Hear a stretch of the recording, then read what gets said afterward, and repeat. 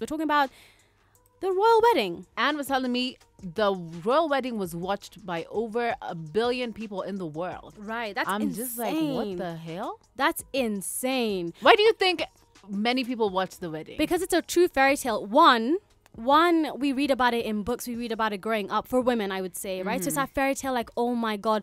Two, all a black normal people, girl is getting married to a prince. A normal girl, divorced, Yes. over the age of 30, 38. Well, she'll be 38 in August. Yes. So all of that is like, whoa, if she can do it, a normal girl, because Kate Middleton actually grew up middle class, Yes, more and high they went end. to the same school. So Yes, it's like, more same thing. So this, an actress, coming out of the blue doing this, it was like, whoa.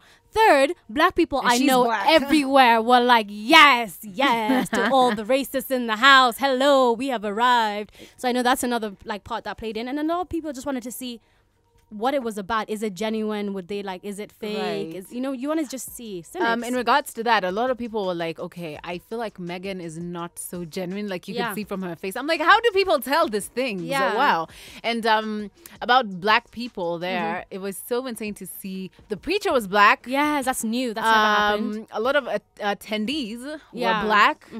Which was really dope. The choir, oh my God. That was beautiful. If you have not seen the wedding or the recaps, you need to go watch it on YouTube. And while you're doing that, check out our YouTube channel as well, Capital FM Kenya, and you'll find out what we're talking about behind the scenes if you've been missing out. But for now, we're talking about the royal wedding. And I'm going to say this right here, right now. I felt terrible for the mother, though. Sitting there by herself, even I looked at the royal wedding photos, I'm like, even one cousin, no one went through. I mean, Meghan had said she didn't really want a lot of drama around that time. So it's like, okay, you know what? That's fine. But then again, as a parent, you want to see your daughter enjoy her day, have her family around, you know, and she was just by herself. And Prince Charles is the one who walked her down the aisle. It's quite, okay.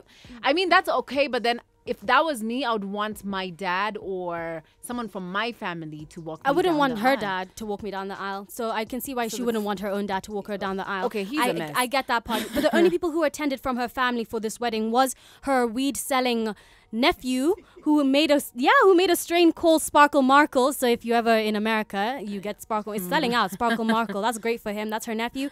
And her aunt and her mother. Those are the only family members who attended the wedding. I feel like that's so lonely. But I want to know, do you guys care about the royal wedding? Did you like what she was wearing? Because we're going to talk about that in just a bit, as well as who attended as well. Do you even care? Because, I mean, as one of my friends tweeted, these are our colonizers. Why are we so entertained by this? But anyway, the hashtag is HNH984. Let us know what you are thinking.